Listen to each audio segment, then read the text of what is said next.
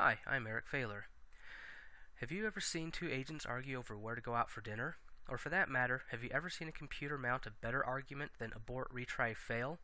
Well, maybe it's this.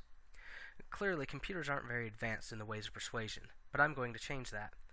Researchers Elizabeth Black and Katie Atkinson presented a paper at the 10th annual AAMAS conference titled Choosing Persuasive Arguments for Action, in which they describe a framework for one-on-one argumentation. In their system, agents propose the action most likely to achieve their goal. The agents then craft arguments against their partner's proposal. The system will enable a pair of agents to come to agree on a joint action that advances each of their individual goals. The paper describing the system is just that, a description. So far in my research, I've not found any experiments testing out the system. I will implement their system and evaluate it for performance and effectiveness. The original paper describes the interaction between only two agents, but anticipates extending the system to involve three or more. I will find out whether this extension is indeed possible, and whether a larger group of agents can come to any kind of consensus.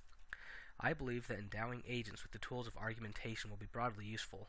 Persuasive agents who can explain the merits of their suggestions and bring up for consideration disadvantages in others will be able to achieve more useful and favorable interactions with humans. The success of this research will therefore have wider application than just the interactions between agents. I can envision autonomous agents joining a group discussion with multiple people, providing meaningful input, and acting in accord with the group's best interest. Because of my experience on previous assignments, I'd like to avoid a situation where I spend the bulk of my time tweaking and debugging the virtual world which my agents will inhabit. By using an existing platform, I can focus more energy on the task at hand. To this end, I propose using the open source video game Ready Clips.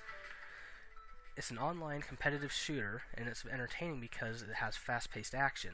This level of excitement is kept up by autonomous players called bots, who join the game when there are not enough people online to keep things interesting. Presently, the bot's strategy is to run around and shoot everything in sight.